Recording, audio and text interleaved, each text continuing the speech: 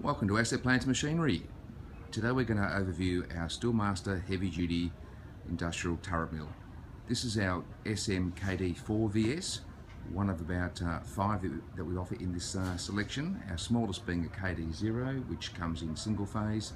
Then we go to a KD4, both offered with or without power drawbar, KD5, and then we have our universal turret with horizontal arbors on our KD6 and 7.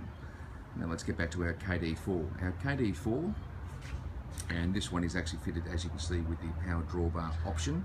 But as mentioned before, we can actually have that without the drawbar. However, the drawbar itself is a very, very handy feature to have for changing tools, locking and unlocking with its ISO40 spindle. Now some of the main features on our KD4, we've got power knee up and down, which is operated on the console control located on the right hand side of the machine. You can see the power up and down on the knee. We've also got an Easson 3-axis digital readout. Our KD4VS being a universal turret mill, obviously swivels from the point there, 360, and we also have the axis, the movement in the head there in those additional 2 axes. We run Meehanite castings. We've got a variable speed drive head with digital display, obviously power feed, also located there on the left hand side of the machine. We've also got square Gibbs, as we can see just in there as well. Square Gibbs and guides offering extra heavy duty rigidity and accuracy. The square Gibbs are basically supplied on our KD4 and 5 mils.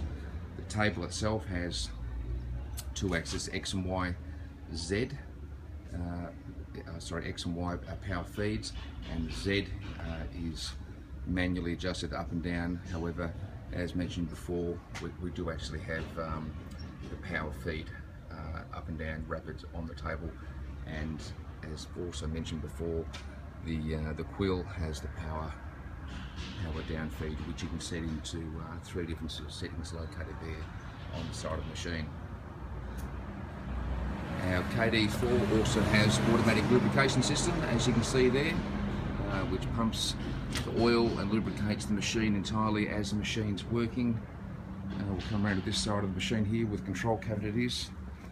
We only use quality electrics. We've got Schneider there, and also, as you can see there, there's a schematic just inside the door there, which shows the current schematic of this machine itself.